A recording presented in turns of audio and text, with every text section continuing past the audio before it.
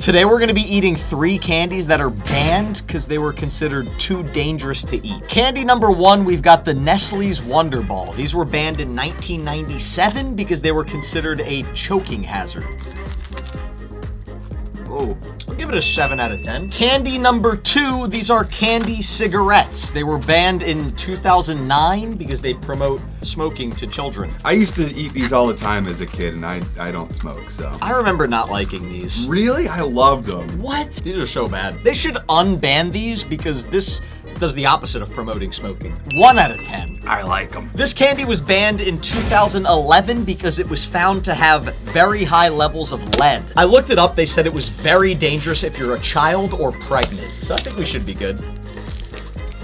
It's got a lot of lead, but it actually tastes pretty good. I'll give it a 5 out of 10.